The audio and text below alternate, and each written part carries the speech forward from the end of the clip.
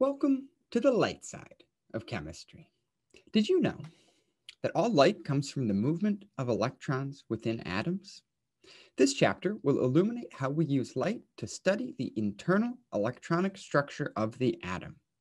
But before we focus on atoms, we need to see the light as a wave, and this section will define 4 specific properties of light: speed, wavelength, frequency, and amplitude.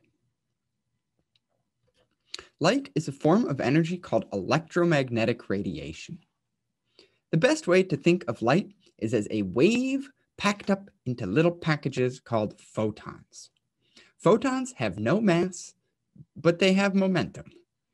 How does that make any sense? Well, that's just how the photons be. To visualize a wave of light, imagine little electromagnetic wiggles like these animations show. Some waves wiggle faster than the other waves.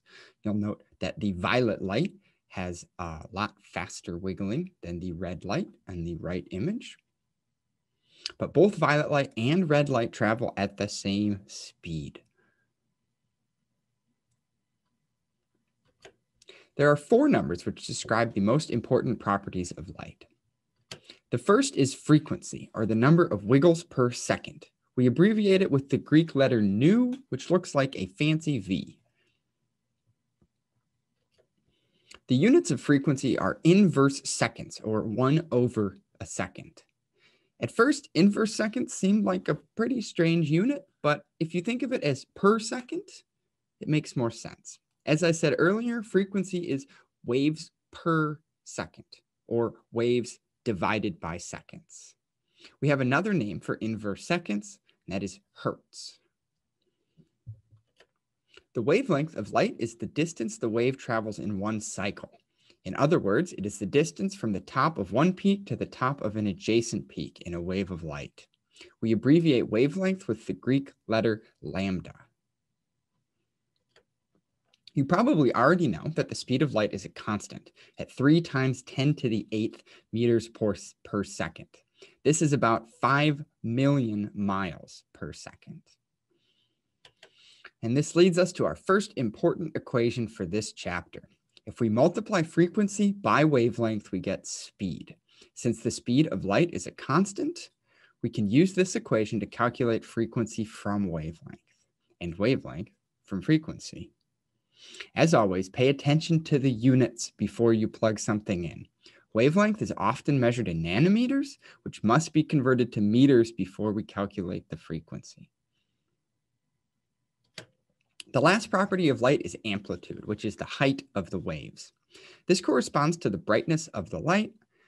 In this class, though, amplitude will not be as important as the other 3 values.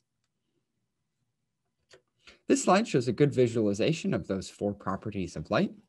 Notice that on the left image, our wavelength decreases as we go from red to yellow to blue light. Because these 3 light waves travel at the same speed, this means their frequency increases as we go from red to yellow to blue. As wavelength decreases, frequency increases. All right, time to practice using important equation number 1.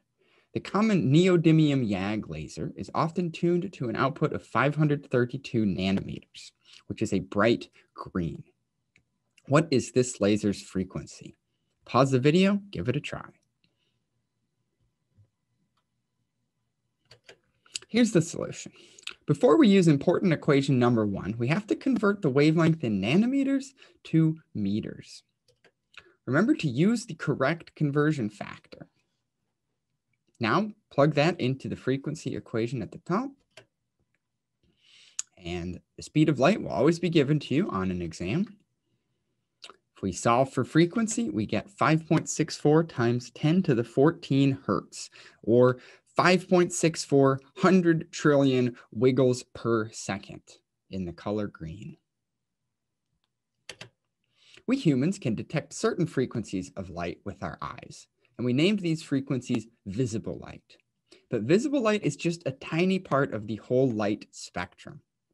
Every frequency you can think of as a different color of light, even if humans cannot see the specific color ourselves.